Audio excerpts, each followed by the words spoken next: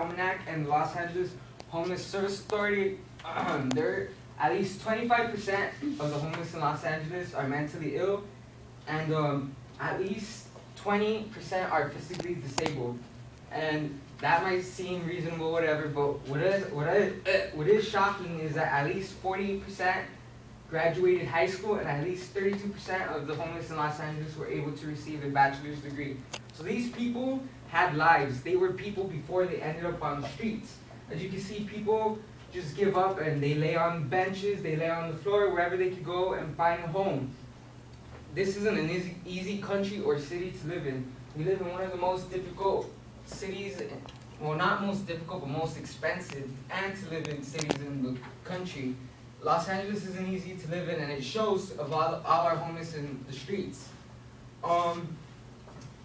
And our problem has been growing.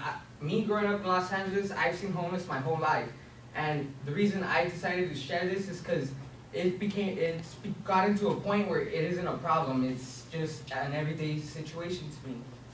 So when it's that bad and I'm seeing people on the streets and it's okay to me, that's where this is a problem. The average age of the homeless in Los Angeles for men is around 40, and women tend to be around the same age or younger. And the population for women is at least 32%, with men leading the population with at least 75% of the population. And this is just Los Angeles County in general. So men tend to be older than the women. So women, they get, you know,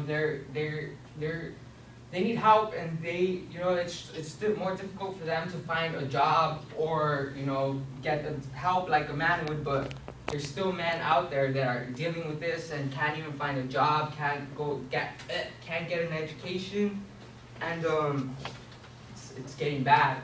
So when there's this many people and older people, you would think, oh, shouldn't these people have their shit together by now? But no, they're struggling and they're trying to make an ends meet. As wherein younger people, it's easier for them, and we don't really see them on the streets unless they get into drugs. And that's where my next point is these homeless people, they're either mentally ill, they can't find a job, or they're just involved with drugs. Drugs controls their whole lives, and you know, they end up cutting ties with everyone around them, and they have no help, so they end up on the street. And then, the population has been growing. According to LA Almanac again, the population of the homeless in the Metro Los Angeles area, which is around downtown, the core downtown Los Angeles area, was around 11,571, and it's still rising till this day, and it's becoming more of a problem. And compared to the metro area, to the Antelope Valley area, which is more of the desert, in 2011 was 1,412. And the reason the number is higher in the metro area is because downtown Los Angeles has more services for free for the homeless, such as Skid Row, where it resembles a third world country, and they can just lay on the streets and live there, where they have safety from the police, and no one else bothers them. But it's quite shocking that this is a few blocks away from like the Staples Center, where they have Hollywood premieres like every other 2 weeks or something, and it drastically changes within 2 blocks. So there's a problem going on in Los Angeles, and downtown's growing and advancing, and with the advancement that's going on in our city, the homeless are also getting pushed out. They're getting cornered in Los Angeles, and they're starting to feel pushed out of the area, so they're moving into the local communities of Los Angeles, and they're trying to find homes wherever they can, such as next to the freeway, under bridges, in alleys. It's getting worse, and we're just avoiding it, because in downtown, that's where we would kind of push them, and now they're pushing out. So it's getting worse. This was just 4 years ago, and the problem is rising still till this day. So if there's people on the street and we can't help them, what's going on? The problem isn't them. Their services aren't helping them. Instead they're using the services that they get for help, because people on the streets, they're used to using people. That's how they get by. They use people to move, to get stuff, get money, live. That's their way of living, so they have no reason to have authority, I guess you could say.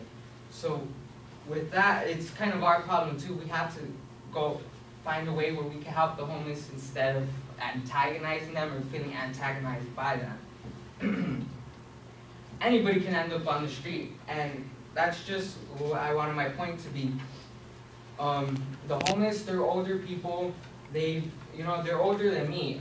They have no help like I can. I have family. I have other sources that I can go to. But these people, they have nothing, and they just give up hope. Anybody would give up hope. These people aren't bad, or they don't cause crime. These people are just like you and me. It's just they got involved too bad with drugs or violence. Anybody could get involved with stuff like that. But people just give up, and one day they end up on the streets. But it's our problem too. How can we let people like us just give up and let ourselves see them waste their lives on the streets while we ignore them? There's a problem in our city, and it's big, and it's getting bigger, and who knows? I might end up on the street one day, so I'd appreciate it if someone was aware of it or try to help me. Thank you.